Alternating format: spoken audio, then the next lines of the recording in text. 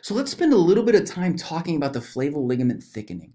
So when the flaval ligament gets thicker and we see that on an image, what do you expect in the clinic? Well, you can expect to see a dynamic stenosis or a soft stenosis.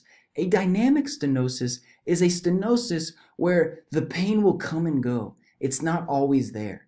If the pain down the leg is always there, then it's more of a static stenosis.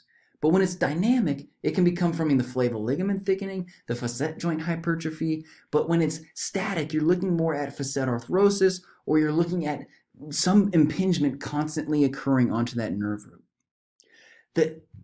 And one way to look at this flaval ligament is you can see on this side, it looks relatively normal. It's not very thick. But compare this side to the other side, and this is way thicker. There's starting to be that stenosis or that impinging, that encroachment onto that aspect where you don't see a lot of that nerve root going through there.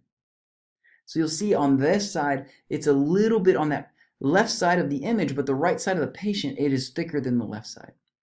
But the good news, this can be reversed. This can be reversed. That flaval ligament can be reduced or thinned out by doing traction in a 90-90 position for 15 to 30 minutes. That prolonged traction can help thin that flaval ligament out by stretching it apart and reducing that dynamic stenosis.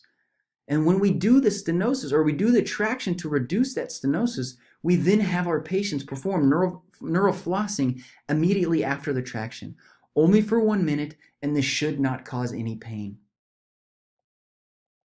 So here's an example of that flaval ligament as well. This aspect right here, this structure right here, is that flaval ligament.